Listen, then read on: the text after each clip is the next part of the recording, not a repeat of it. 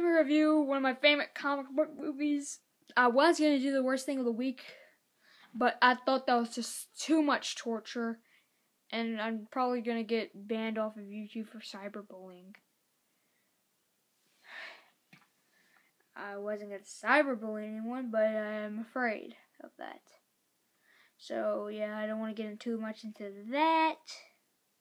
But let me talk about one of my favorite comic book movies ever. Close to The Dark Knight, very close. Even though The Dark Knight is PG-13 and this is rated R.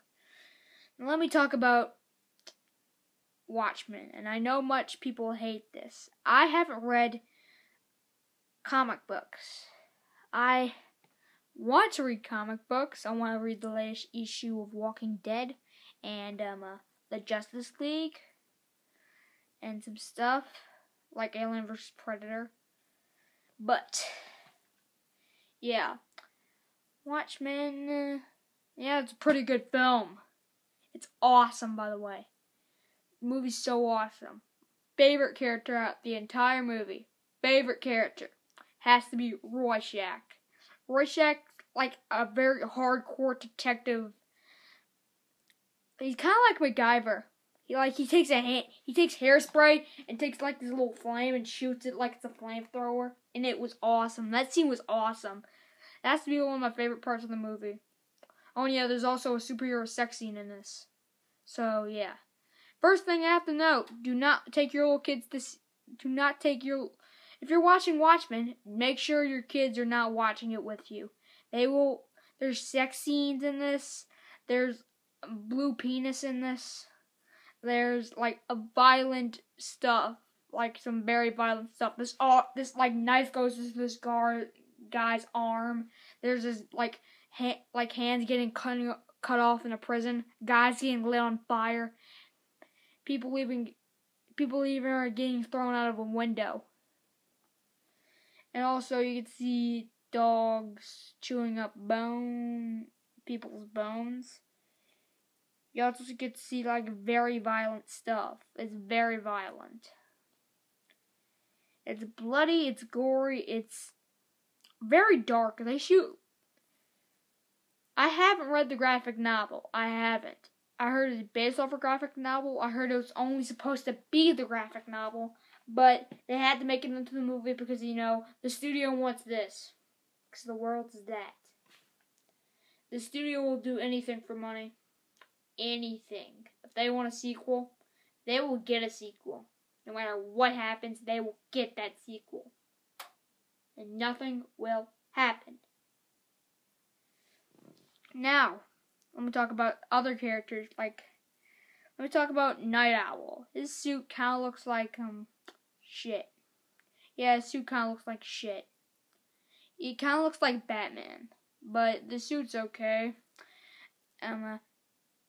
Night Owl for me, Night Owl could have been a little more fleshed out, I think. But he was still a pretty good character. He did develop along the story. He did develop more around the story. But he needs to be, more fleshed out for me. It was, this close for being a full fleshed out character like Rorschach was. Because I know about Rorschach. He was, a small little ginger that got picked on, and he beat some asshole bullies up. That's one part I saw.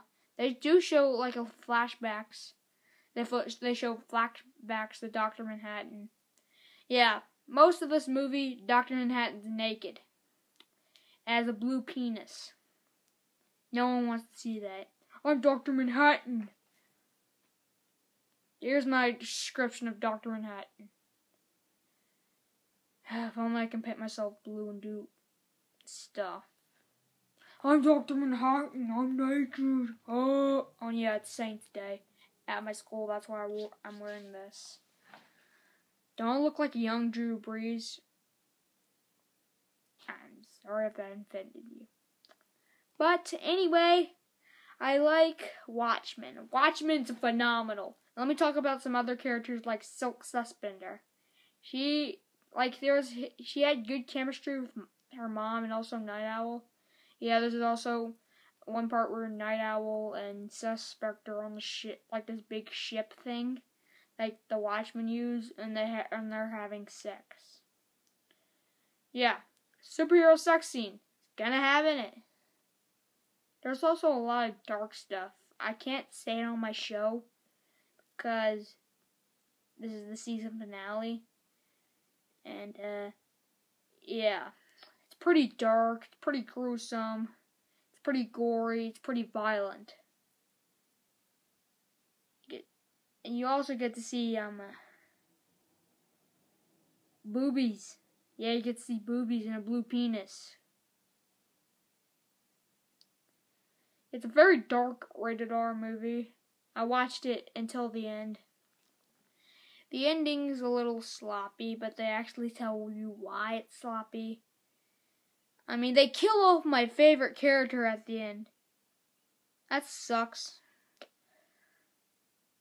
But I haven't seen this in theaters. I was bored one night and I was just flipping through channels.